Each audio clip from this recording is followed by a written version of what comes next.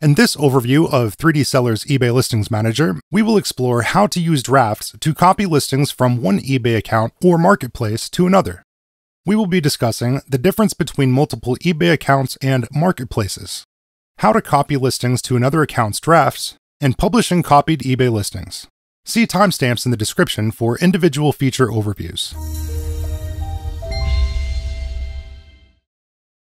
Please note, this feature can be used as a sell-similar action. As per eBay business policy, we do not condone duplicate listings, nor will eBay allow it. On your eBay accounts page, you can add as many eBay accounts as your subscription allows. Also, you can create a new marketplace account to keep international listings organized. When you create a new marketplace, your original eBay account will be registered with a different eBay site. When the marketplace account is selected, all the settings will default to that country. Also, your content and tools will be separate from your original eBay account. Note, eBay Motors is considered its own eBay marketplace site. To keep your listings organized, we recommend you add tags to the listings you are copying. To copy listings, select listings with the checkboxes on the left of each listing and choose the Copy to Drafts option from the Bulk Actions menu.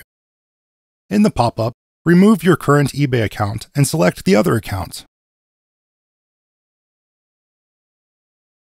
Select your other account and head over to the Drafts tab. Now, you can filter and edit your listings.